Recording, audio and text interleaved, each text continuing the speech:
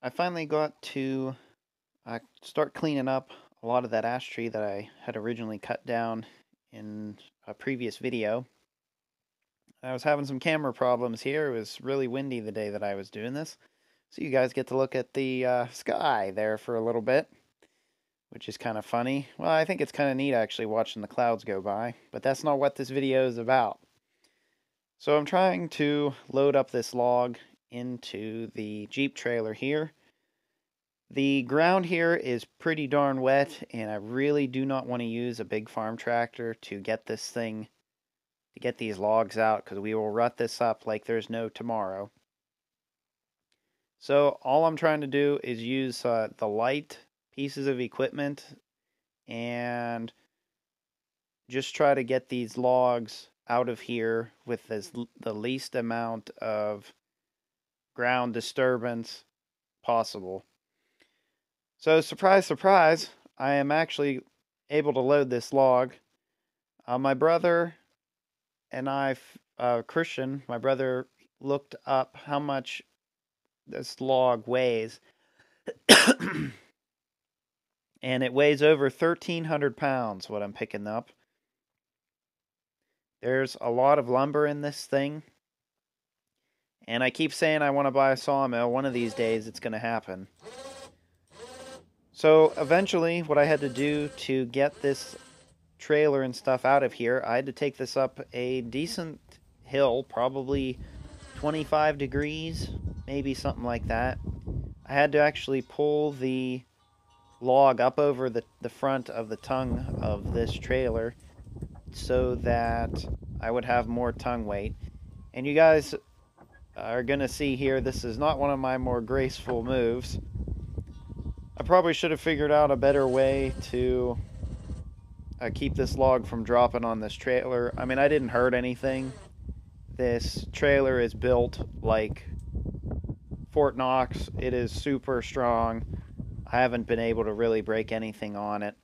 And that's just the way things are, I guess. But that was a pretty rough hit.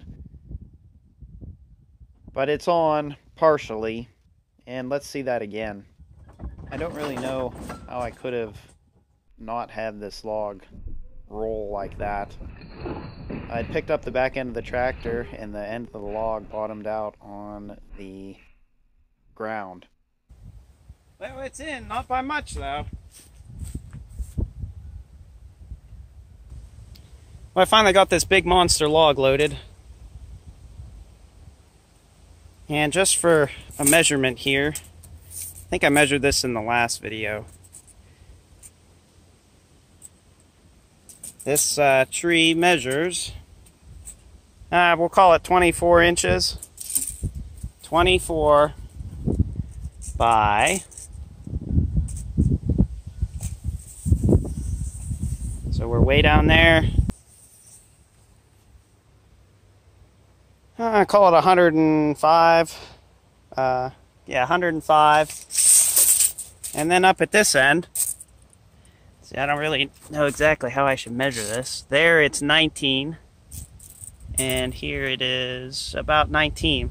So I'm sure you guys can figure out how much this thing weighs. It is a pretty darn heavy log. And I don't know exactly how I'm going to get out of here. I hardly have any tongue weight on this trailer. Yeah, she's pulling up pretty good. So, well, there you go. I loaded the biggest log on the butt one that was right there, and we just have the rest of these to get maybe today. We'll see. It took me probably took me a half hour at least to load this one. I've got to say it'd be pretty nice to have a big wheel loader or a skid steer or something to move these logs, something with some forks on it. I don't think the 8N would have picked up those logs. It may have picked up this one, but probably not. And if you notice, I have to use the hydraulic jack on the crane because the ATV winch that I have on there, it's a 2,500 pound winch from Harbor Freight, and it will not pick up this log. I have either too many wraps on it, I guess, and the spool of wire or cable, I guess it is, gets from the middle of the drum, the less it can pick up. So I just re-spooled, I think, 50 feet on there, but I'm just getting by with the hydraulic jack on there. It's not the fastest thing in the world, but it does, it'll load up the logs pretty affordably, versus a $5,000 to $10,000 skid steer. That it'll do the job faster, but do I do this enough to justify the skid steer? Not really, but it'd be really nice to have, and I could probably justify it eventually. So I'm just trying to get this log loaded, and I had three logs, three big logs, and this is how the first one went out. This is log number 2, and it's still a giant. But that's how I was able to get the tongue weight that I needed to get up the hill. And the gentleman that lives here, he was really impressed with what I could do with this tractor and this setup here, moving these logs. So that's pretty much all I have to say for this video. Hope everyone enjoyed it. If you would, give me some likes and comments, and we'll see you all in the next one. So here's that first log fully loaded up into the trailer. These were all a 1 log load. Just amazing what I can do with this setup here. It really, really is. And if you guys are looking to get an old tractor, you know what I'm going to say. Buy a Sears Suburban. They're good old machines.